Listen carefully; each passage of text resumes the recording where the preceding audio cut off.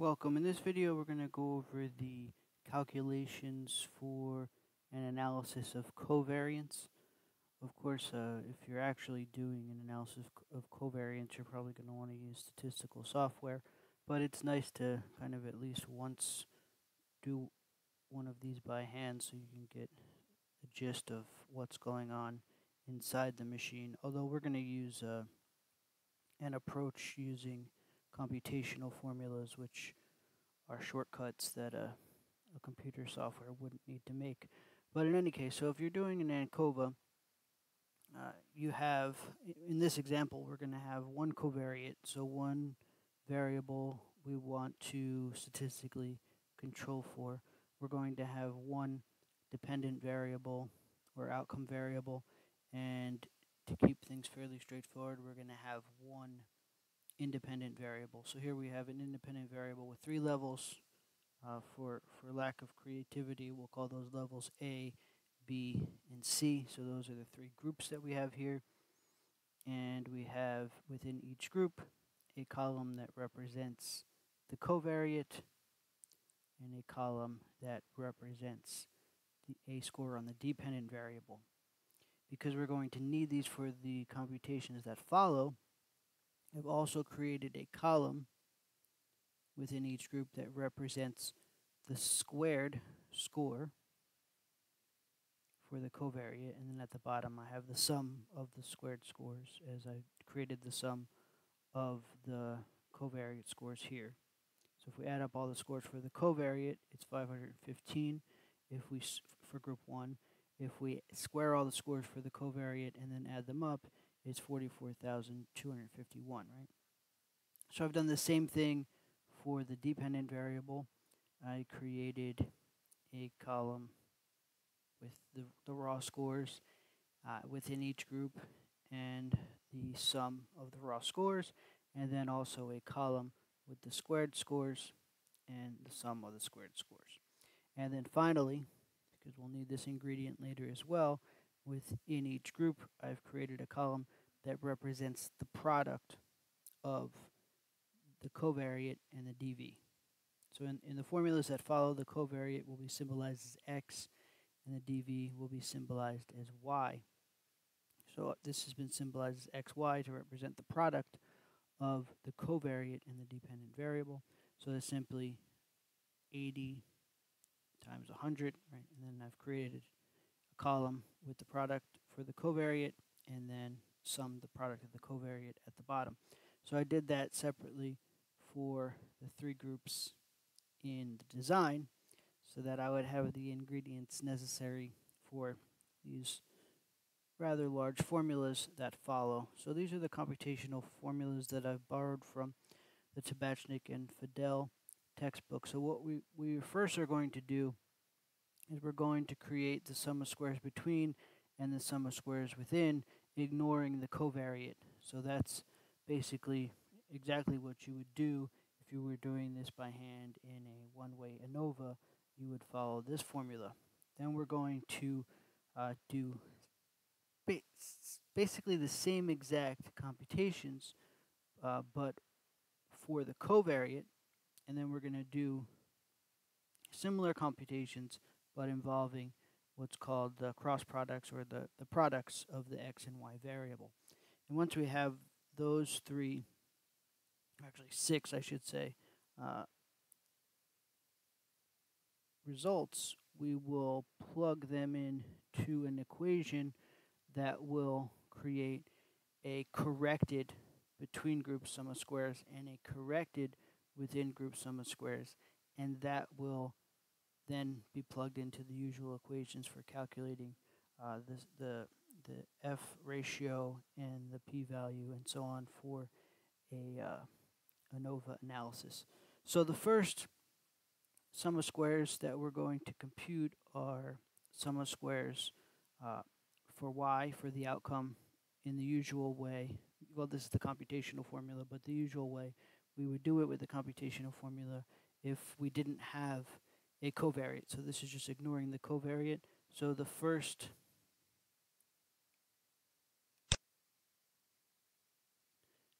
bit of the equation we have here is just adding up all the scores for y in each group. So the sum of y, so that's the column that I've created here, right? 592, and then for group 2, it would be 509, and for group 3, it would be 455.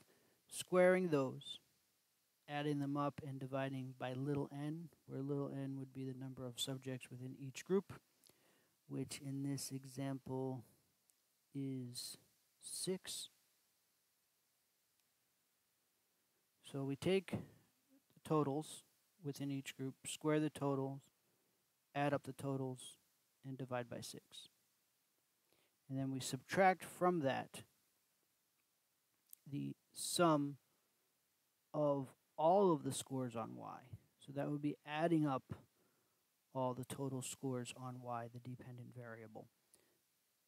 So we would take 592 plus 509 plus 455, add those up, square the total, and then divide by the total sample size here, k times n, which is 6 observations per group times 3 groups, so that would be 18.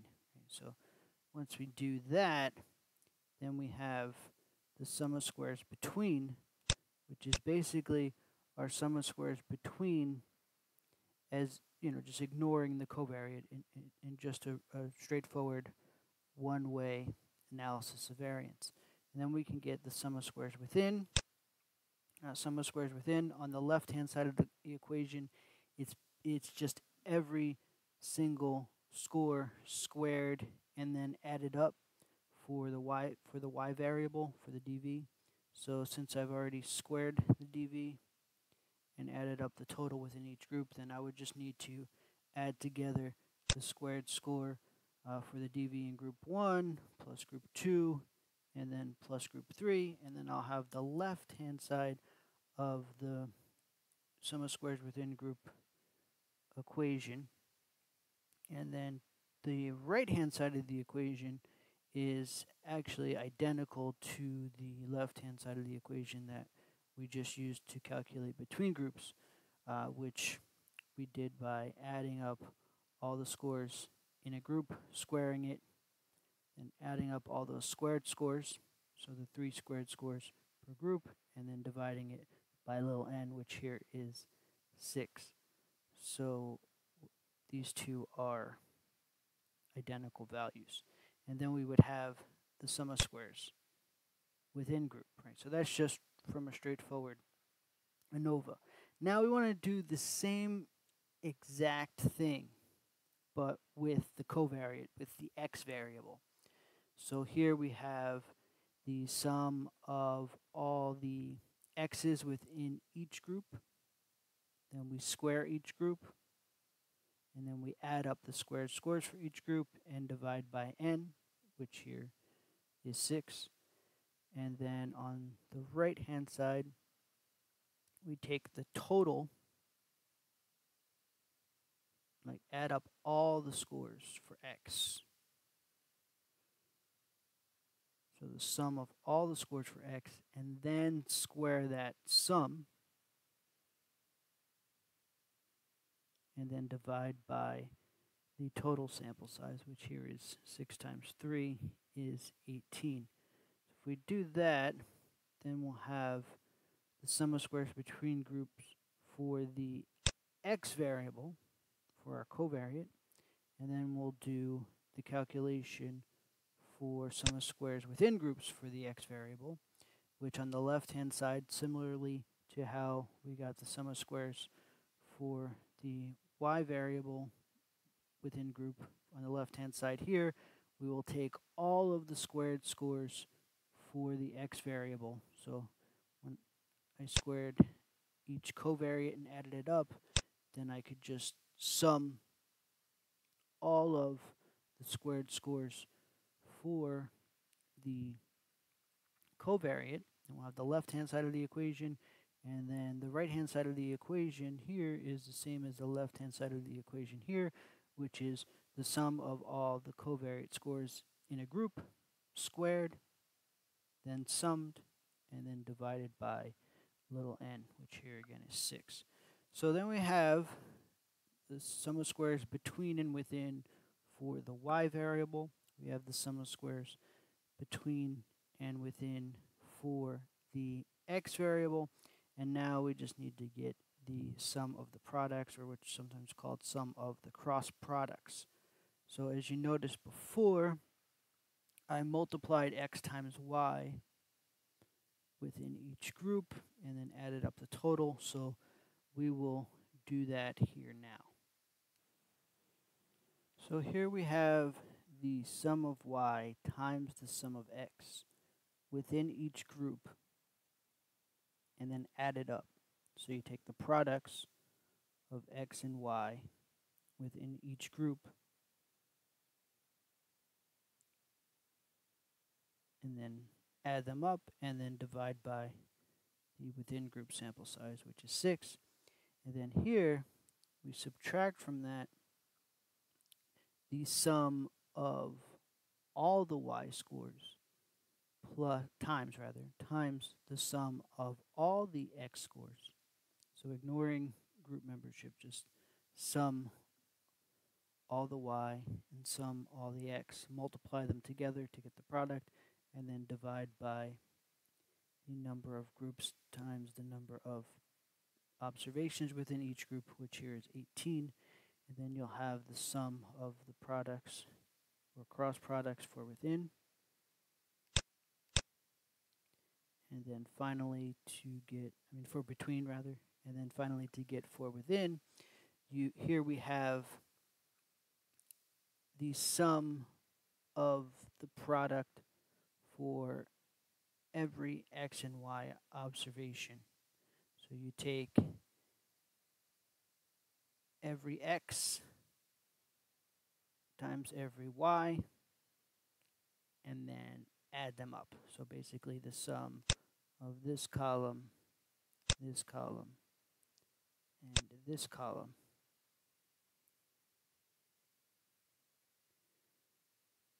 So we have that on the left-hand side of the equation here, and then on the right-hand side of the equation is exactly the same as the left-hand side of the equation above. We take the sum of y in each group times the sum of x in each group, multiply them, and then add up the totals, and then we divide by the sample size, which is 6. So then we'll have the sum of squares within. Sum of the cross products rather within. So now we have pretty much all of the ingredients that we need. We have the sum of squares for y between and within. So that's the ordinary ANOVA. Then we partitioned the covariate into sum of squares between and within. And then finally we computed the cross products between and within. And now we can finally compute the corrected sum of squares between groups and within groups, correcting for the relationship between the covariate and the dependent variable. So introducing the statistical control of the covariate. So to do that, we can use this equation here, which looks a little intimidating, but we just are going to plug in the ingredients we already have. So we'll start with the sum of squares between groups for y.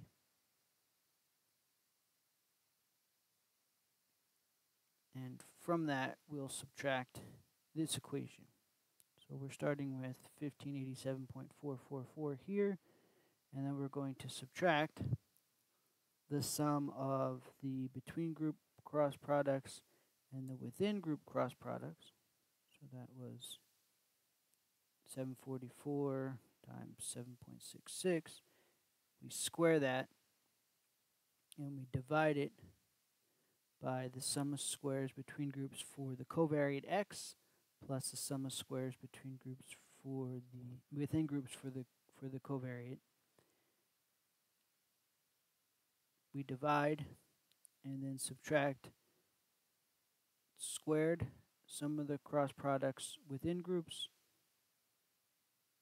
by sum of the squares within groups for x. So we subtract that inside the brackets here, and then finally subtract that from the sum of squares between groups, and our result is the corrected sum of squares, which in this example I get 1099. And then the correction for within is a little bit more straightforward. We take the original sum of squares within groups and we subtract from it this equation here, which is the sum of the products within groups, sum of the products within groups, 7.66 squared divided by sum of squares within groups for the covariate. And then finally subtract that from sum of squares within groups, and the result will be the corrected sum of squares within groups. So then we can proceed to compute the ANCOVA, so we can create the mean square effect or between by taking the degrees of freedom. So since there's three groups here, the degrees of freedom in the numerator will be 2, and then also the degrees of freedom for within will be 14, because we have n minus the number of groups, then also the number of covariates. So that'll be n minus 3 minus 1, which will leave us with 14 degrees of freedom. And so we take the degrees of freedom, divide it into the sum of squares, and we get the mean squared between and the mean squared within. And then finally we divide the within ms into the between ms, and we get the F ratio, which we can then use the F ratio to determine the p-value. So it's kind of a long process doing it this way. It's maybe worth it to do it this way once, just to say you did, but after doing it this way once, I think you'll be better off to rely on computer software to do the calculations for you. Interestingly, computer software is not likely to use these formulas. It's probably relying on matrix computations involving the dummy-coded predictors and the covariate using a regression approach to the analysis. Since ANCOVA is just basically a special case of regression where you have categorical independent variable and a interval ratio statistical control variable, and typically your primary focus is on the effects of the categorical independent variables after statistically controlling for the interval ratio covariates. So it's basically just a specific case of a regression analysis. All right, I thank you for listening to that. I hope you enjoyed it as much as I did. Don't forget to like and subscribe and to buy all of my merch.